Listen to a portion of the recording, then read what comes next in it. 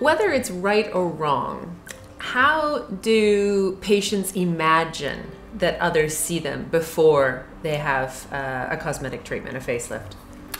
Well, that is a very practical problem for my patients because it's not just that they feel less energetic in their eyes, but many of them are conscious of comment from other people. So just a throwaway comment at their workplace, such as, "Oh, you look tired," because, and they can relate it to their aging of the face or the bulge under their eyes.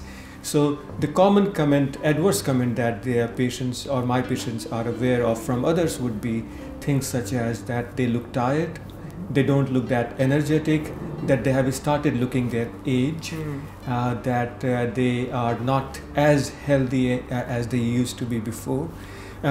So when most of my patients would take these throwaway or once in a while comment to further consolidate their self-belief that their body image is not in sync with the way they feel inside their mind, and that is what really propels them to come and consult to look for way to mitigate it.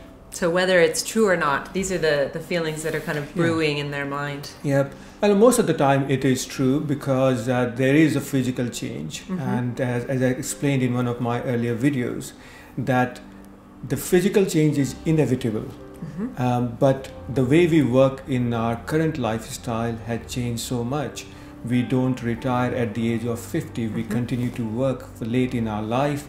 We don't take a break from our social life as we age. We are still heavily involved with our family, with our social circle, and the gatherings, the get-togethers have become much more frequent.